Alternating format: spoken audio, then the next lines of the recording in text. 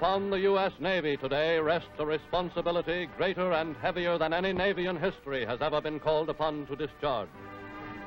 For its ships and planes must patrol and protect not only the Western Hemisphere's continental coastlines and island bases in two oceans, but they must keep open the endless lines of communication and supply which connect the U.S. with Allied outposts on 4 continents. Never before in the annals of war have naval forces been obliged to operate over such staggering distances. To do the job demanded of it, until new fleet units now building can be put into service, necessitates the fullest and most effective use of every available ship of the hundreds already on the Navy list.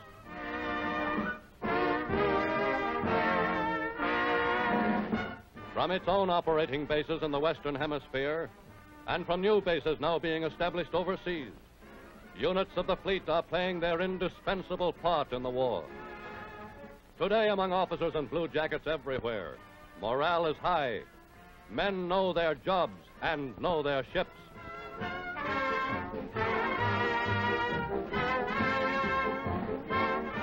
For in the years before war, the Navy's growing personnel, carrying out an exacting schedule of tactical and gunnery exercises, had been developing a high degree of skill and efficiency, while the Navy itself was rapidly expanding.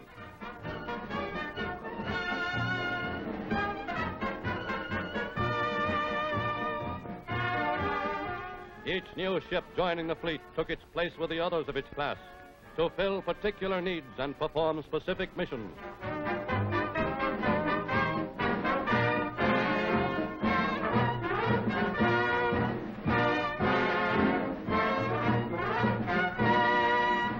And in support of its ships at sea, the Navy was building upon shore a vast and widespread organization of supply and repair. For without access to sources of fuel and ammunition, a man of war is of little use. Today, workmen and naval personnel at yards and bases all over the world share the responsibility of keeping the ships of the U.S. and Allied fleets at a peak of readiness and effectiveness. As a matter of routine, before combatant ships put to sea, their magazines and storerooms are loaded to capacity, and their fuel and fresh water tanks topped off almost to overflowing. Every time a naval vessel puts into a base, full advantage must be taken of every minute of its stay to make needed repairs and take aboard general stores. For every ship of the line is a fighting machine which, like any other mechanism, must have continuous care and service. But for the vast distances naval vessels must cover in today's war, supply is a grave problem. To extend the fleet's range of operations beyond reach of its bases is the job of the Navy's lesser-known ships, the faithful and invaluable ships of the train.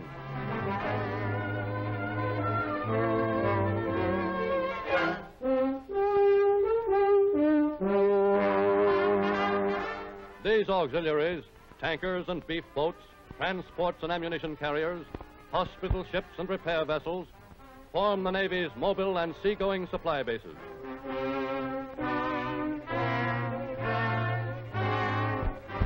With the enemy temporarily in control of most of the sources of petroleum in the Far East, all the enormous requirements of the armed forces operating in the Southwest Pacific must be met by tankers, traveling over thousands of miles of dangerous sea routes.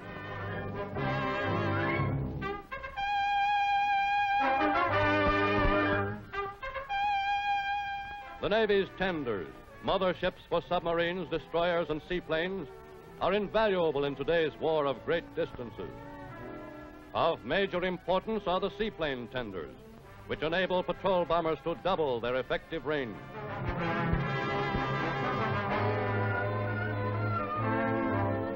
Making full use of the facilities of nearby yards and bases are scores of miscellaneous naval craft, all with special jobs, like minesweepers.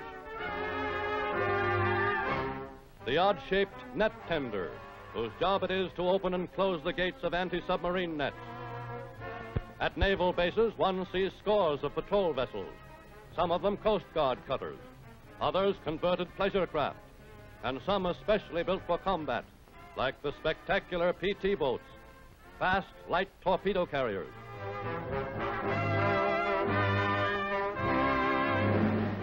But all the ships and bases of the Navy merely augment and support the battle line, still the measure of a nation's sea power.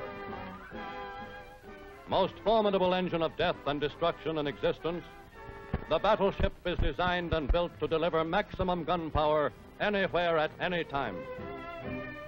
On battleships, all fire and ship control areas, turret guns and magazines are encased in a protective shell of thick armor plate. In addition to the main battery of large caliber guns and the secondary batteries, battleships have dual-purpose guns for defense against aircraft and light surface attacks.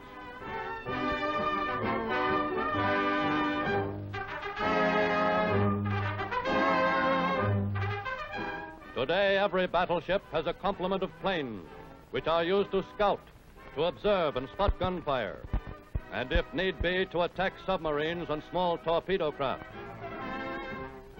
Battleships bear the names of the states of the Union. Each ship a vast seagoing community with a population numbering over 1,400 officers and men.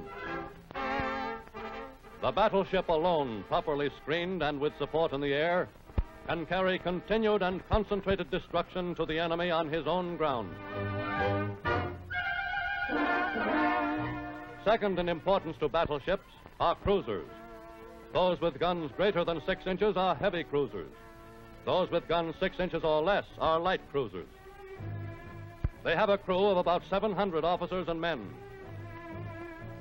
In the square sterns of modern cruisers is a hangar for scout and observation planes. Cruisers are heavily armed but lightly armored. Their principal characteristic is speed combined with tremendous gun power.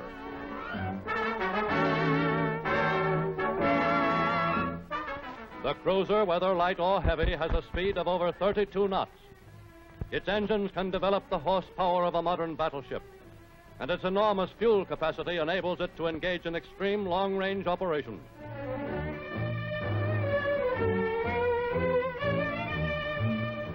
Cruisers are named for American cities, like New Orleans and Nashville, Milwaukee and Marblehead, Pensacola and Portland.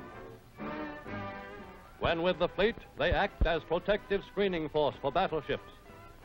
Together with planes, they are the eyes of the fleet, its scouting force. Divisions of cruisers are ideal for hit-and-run attacks on enemy bases, and individually they are capable of making swift, devastating raids upon enemy lines of communication and supply.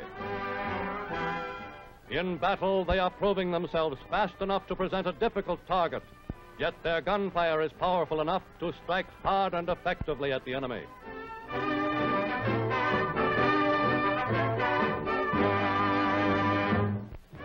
Most numerous of all the Navy's ships of the line are its destroyers.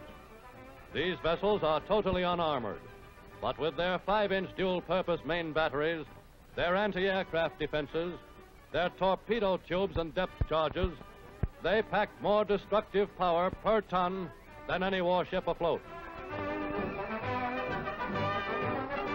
Because they can attain a speed of about 40 knots, 44 land miles an hour, and can range 6,000 or more miles without refueling, they are adapted to widely varied activities.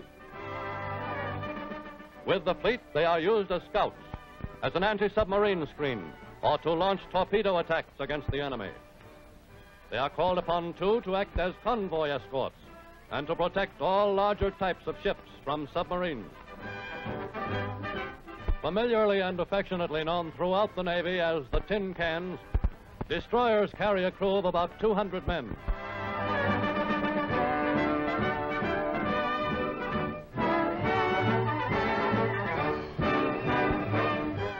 These ships are named for the Navy's distinguished dead, like John Paul Jones, Farragut and Dewey, Mahan and indispensable to the protection of the battle line, and a new and necessary factor in any naval offensive, are aircraft carriers. Huge floating airports, whose hangars and flight decks can accommodate almost 100 combat planes of various types. Flight operations and ship control are centered in a so-called island, the carrier's superstructure. Though equipped with batteries for defense against attack, either from light surface craft or from the air, The aircraft carrier relies heavily upon the protection afforded by her own squadrons of fighter planes. These great new ships, whose crews number about 2,000 officers and men, are nicknamed the covered wagons. They bear names old and illustrious in U.S. history, names of early battles like Lexington, Saratoga, and Yorktown, names of famous ships like Ranger, Enterprise, and the immortal Bonhomme Richard.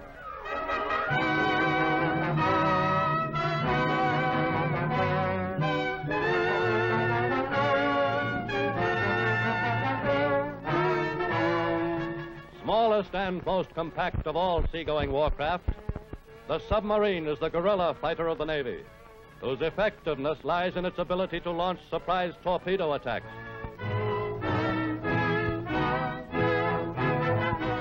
The size of the submarine crew varies from less than 40 to more than 60, depending upon the type of the submarine. Some are relatively small craft with a short cruising radius. Others, the fleet submarines, are huge vessels, able to cruise great distances and remain at sea for weeks at a time. Called the pig boats, submarines are named for deep-sea fish, like the stingray and swordfish, grampus, whale, and porpoise. With the United States beset by enemies on all the seas of the world, the eventual success of Allied strategy may well depend upon U.S. ability to keep open the vital waterways and supply lines between the Western Hemisphere and the distant theaters of war. Today, the U.S. Navy is realizing in full on the long-range planning and foresight of other generations, who a half a century ago saw the need for a shortcut between America's two great oceans and built the Panama Canal.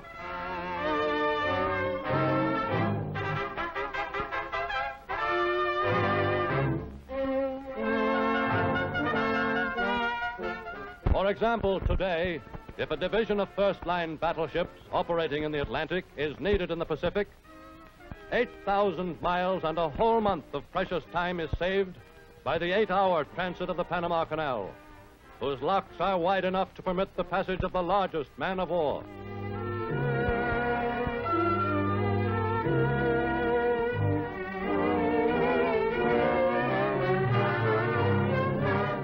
Panama's locks are also wide enough to accommodate the mighty bulk of the battle fleet's giant bodyguards, the ever-present aircraft carriers. Only when seen in close relationship to things on shore is it possible to grasp the vast proportions of this newest of naval warcraft.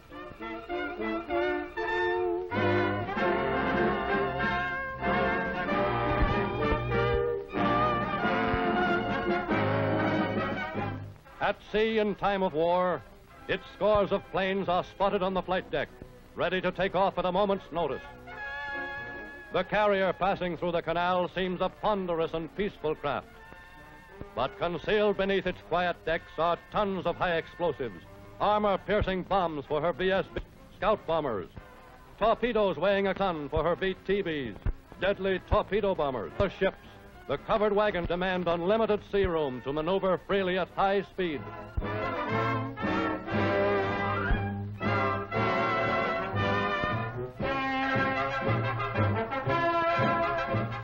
A call to battle stations transforms an aircraft carrier with startling suddenness. Within seconds, the ship's organization is functioning with perfectly calculated speed and precision.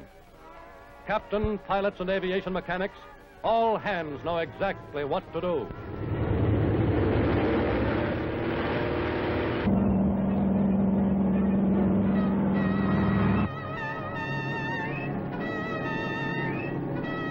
In the battle formation may be many types of planes and ships, each assigned to do the job best suited to it.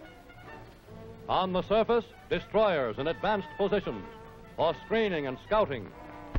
Far in the rear, ships of the train, the invaluable services of supply and repair.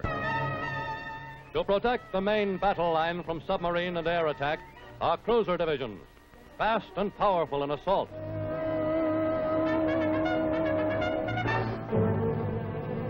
Aircraft carriers well behind, but within easy air range, to ensure command of the air, to launch aerial offensives. Finally, floating fortresses of enormous offensive power, the battleships. In battle comes the supreme test of organization, the complex relationship between men and materiel, upon which depends the fighting effectiveness of every navy. When fighting units of the fleet stand out to sea on battle missions, they are fulfilling the one purpose for which the Navy was conceived and built, for which the whole organization exists, for which every officer in blue jacket has been training from the day he joined the service. In battle, too, is finally tested the strength and worth of material, of iron and steel, of armor plate and ordnance, of boilers and turbines, of all the great mechanisms devised by man's ingenuity and scientific knowledge. And inevitably, the day is coming when the massed striking force of the United States Navy, its ships, its planes, and its men, will participate in the final reckoning, when the combined navies of the Axis enemy, driven into the open, are joined in battle to be finally destroyed.